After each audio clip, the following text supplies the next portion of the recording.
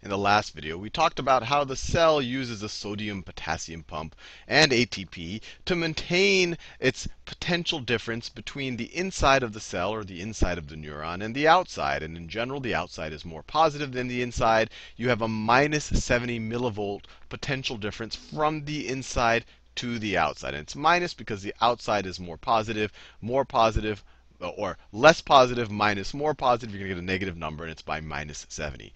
Now, I said that this was the foundation for understanding how neurons actually transmit signals. And to understand that, I'll kind of lay a foundation over that foundation. And I think then just the actual neuron transmission will make a lot of sense. And even better, it'll make a lot of sense why they even have these myelin sheets and these nodes of Ranvier, and why we have all of these dendrites. Hopefully it'll all fit together. So there are two types of ways that kind of a potential can travel. So there's two types of signal transfer. I'll just call it signal transfer. I don't know what the best word for it is. The first one I'll talk is electrotonic. It sounds very fancy, but you'll see it's a very simple idea. Electrotonic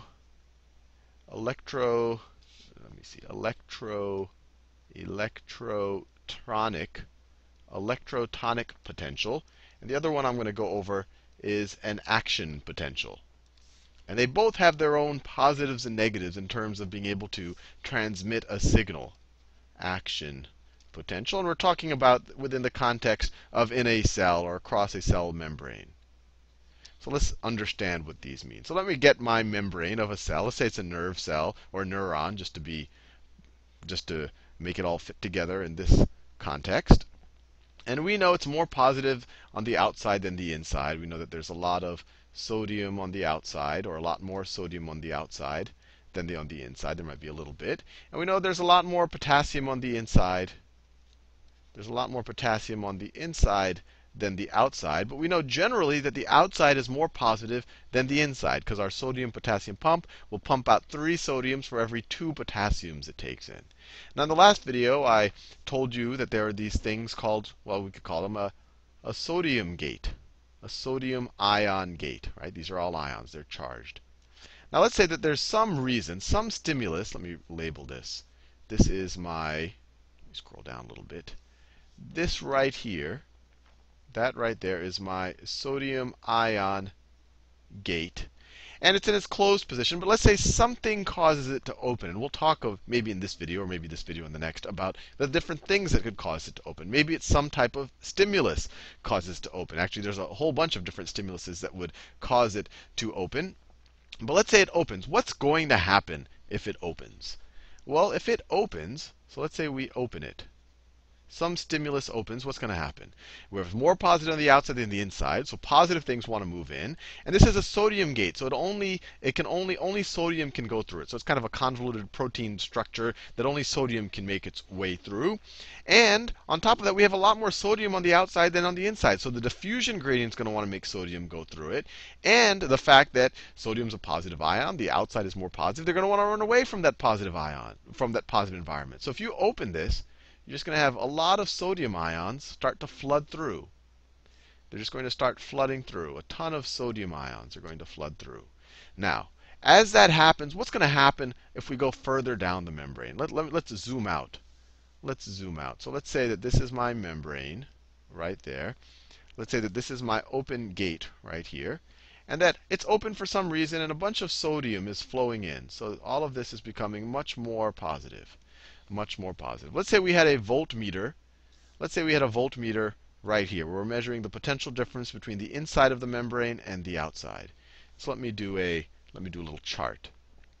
Let me do a chart. So I'm going to do the chart here, my voltmeter.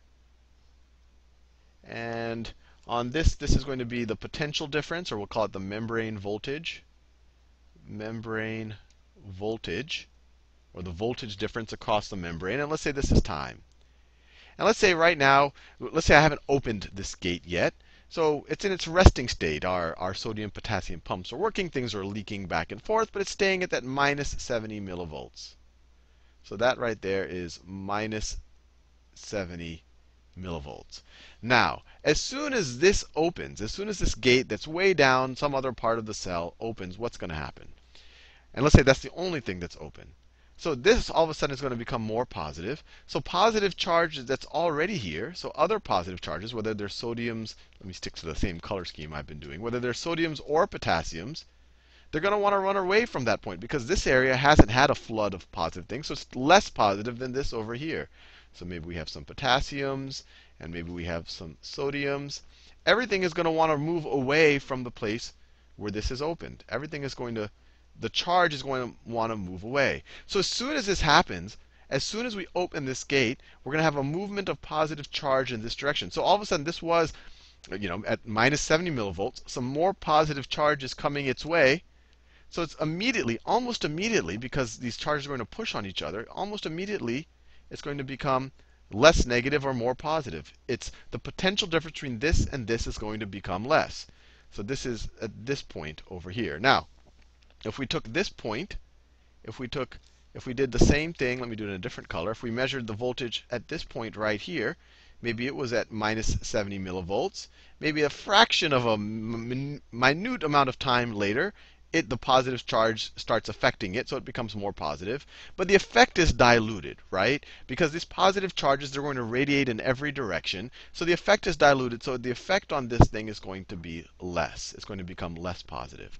So in an electrotonic potential, what happens is at one point in the cell, a gate opens, charge starts flooding in, and it starts affecting the potential at other parts of the cell.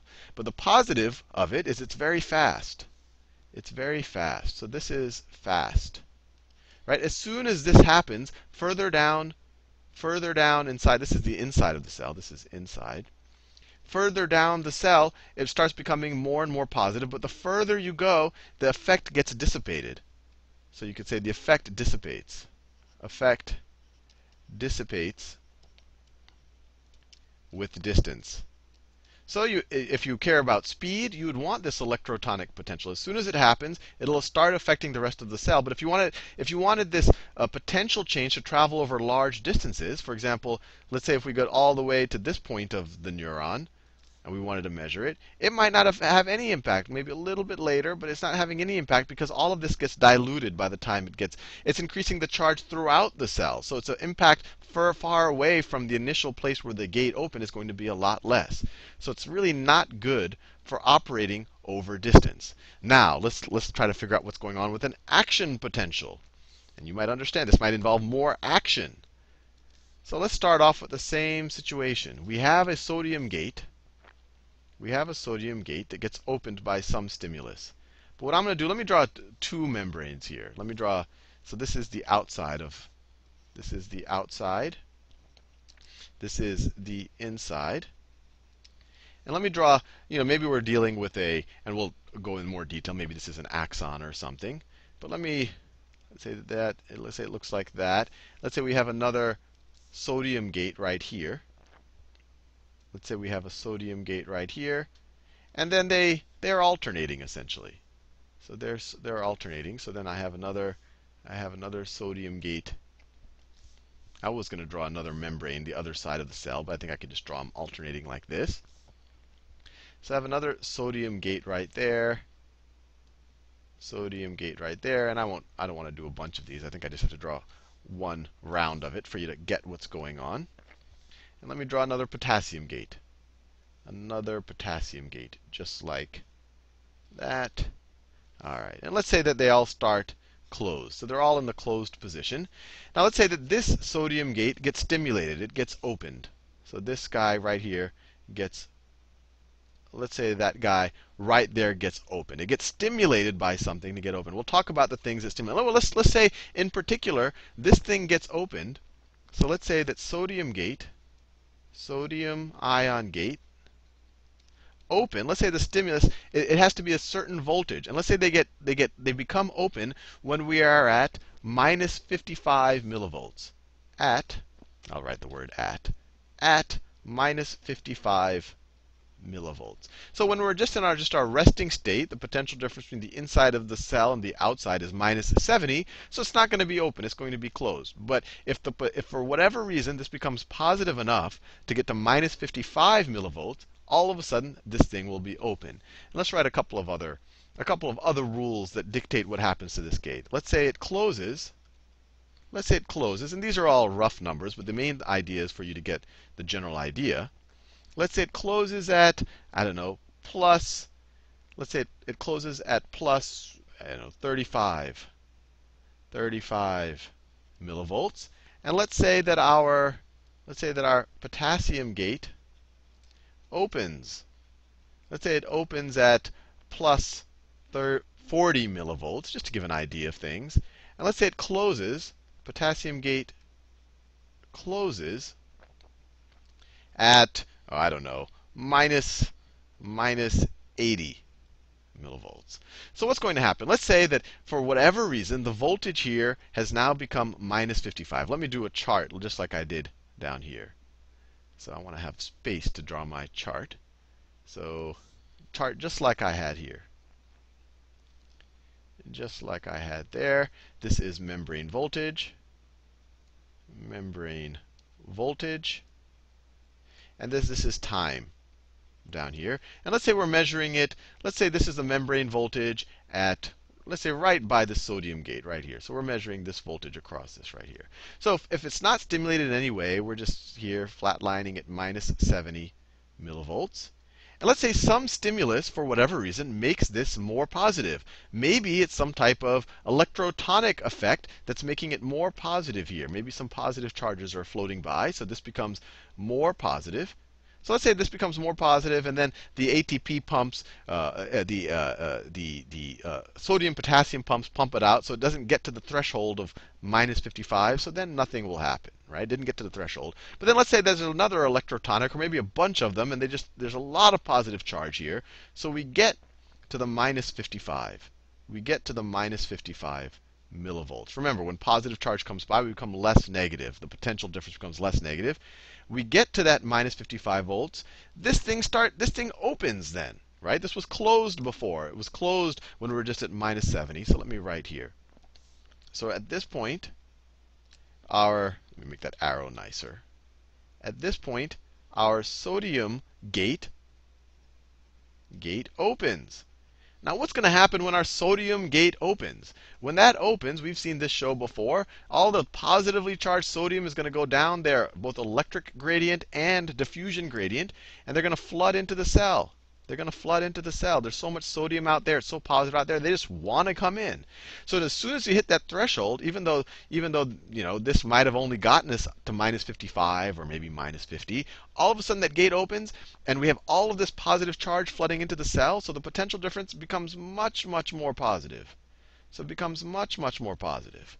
So they keep flooding in, it becomes much, much more positive. But as it gets more positive, we says it closes at plus 35 millivolts. So let's say, let me clear some of this. Well, actually, I don't want to clear that. Well, let me clear it, just because I want to make this. So let me clear that there, just so I can make my graph nicely. So let's say that we're dealing here. Let's say that this up here is plus 35 millivolts. So here it closes, and at the same time, that stuff I just deleted, I said at plus 40 millivolts. Or let's say at plus 35, just for the sake of argument. Let's say at plus 35 millivolts, our sodium gates open. So what's happened here? All of a sudden, so we're at plus 35 or maybe plus 40 millivolts. So this is plus, let's just say plus 40. I think you get the idea either way. So we'll say plus 40. Plus 40 either way. So at plus 40, this guy's going to close. So this guy shuts down. No more positive ions are coming in. But now we are more positive inside, at least locally, at this point on the membrane, than we are outside. And so this gate will open. So then our sodium gate will open. K plus ion gate opens. Now when that opens, what happens? We have all of these sodium ions here. We already saw from the sodium potassium pump that the potassium, we have all of these potassium ions here. We saw from the sodium potassium pump that it makes the sodium concentration on the outside higher and the potassium concentration on the inside higher. And now that we've gotten to this plus 40 millivolt range, we're also now more positive on the inside. So this opens. These guys want to escape because there's less potassium outside. They want to go down their concentration gradient. And it's also very positive on the inside. We're at plus 40 millivolts. So they also want to escape. So they start escaping the cell. So positive charges starts exiting the cell from the inside to the outside. So we become less positive again. We become less positive. So let me write what happens here. So at this point, our sodium gate closes, and our potassium gate opens. Our potassium gate opens, and then the positive charge starts flooding out of the cell again. Starts flooding out of the cell, and maybe it'll overshoot because it's only going to close maybe once we get to minus 80 millivolts. So maybe our potassium gate closes at minus 80. So K, let me scroll down. K plus closes, gate closes, and then our sodium potassium pump might get us back to our minus 70 millivolts. So this is what's happening just at this point in the cell, just across, near that first sodium gate. But what's going to happen in general, right? As this became very positive, we went to 40 millivolts over here. We went to 40 millivolts in this area of the cell. Because of, I guess you could almost view it as a short term or a very short distance electrotonic potential, this area is going to become more positive, right? This is going to become more positive. These positive charges are going to go where it's less positive. So this is going to become more positive. This was at minus 70, but it's going to become more positive. It'll go to minus 65, minus 60, minus 55, and then bam, this guy will get triggered again. Then this guy gets opened. Then this guy gets opened, sodium floods in through here. So if you wanted to plot this guy's, the potential difference of what's going on across this, this all happened as soon as, maybe as soon as the sodium started going in this first dude. The second guy, he gets triggered here because at the second guy, a little bit later in time, because of all this flow a little bit to the left of him, his potential goes up. He gets triggered. Same exact thing happens to him, right? When the sodium flows in here, becomes really positive around here, that makes the cell around here, the voltage around here, the charge around here a little bit more positive, triggers this next sodium gate to open, and then this whole same thing happens, same cycle. Then the potassium gates open to make it negative again, but by the time that's happened, it's become positive over here to trigger another sodium gate. So one after another, you have these sodium gates opening and closing, but it's transmitting that information. It's transmitting that potential change. So what's going on here? So this is slower, and it actually involves energy. So the electrotonic was very fast. This is slow. An action potential is slower. I don't want to say it's slow. It's slower because it has to involve these opening and closing of gates. And it also involves energy. It also requires more energy. You have opening and closing of gates, and you're also going to have to keep changing the potential in your cell, and you actively have your sodium potassium pumps being very active. But it's good. The positive is it's good at covering distance. Covering distance. When you have something like this, we saw with the electrotonic, as we get further and further away from where the stimulus happened, the change in potential becomes more and more dissipated. It's actually exponentially declines. It becomes more and more dissipated as we get further and further away. So it's not good for long distance. This thing can just continue forever because every time it stimulates the next gate, it's like we're starting all over again. And so this gate, it's going to have a flood of ions come in. Then those ions are going to make it a little less negative over here. Then the next gate's going to open. We're going to have the cycle over and over again. So this is really good for traveling long distances. So now we have really the foundation to understand exactly what's happening in a neuron. And I'm going to go over that in the next video to show you how electrotonic potentials and action potentials can combine to have a signal travel through a neuron.